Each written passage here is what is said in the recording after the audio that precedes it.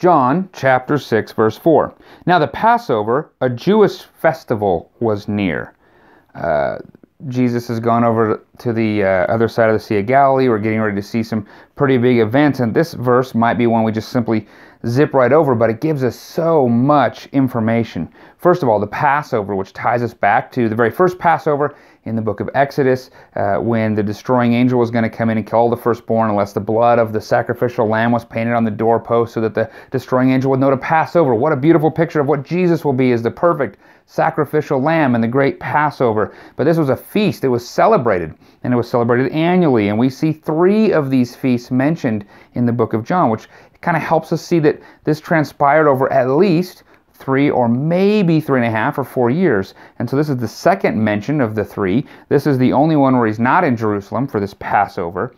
And there's also an interesting little note here. A Jewish festival was near. So John is clarifying maybe for those who aren't Jewish at all, maybe, to try to help. I mean, because if you're Jewish and you celebrate this every year, you would have a general idea of what this Passover was. I think in America it'd be like saying, the 4th of July or Christmas or something, but yet he's illustrating to those who might not know that there's a Jewish festival called the Passover. So also very interesting, and it helps us sort of lock down some of the timelines of what's going on. A lot of Jesus' ministry that we see in the book of John kind of transpires around the Passover, very significant moments.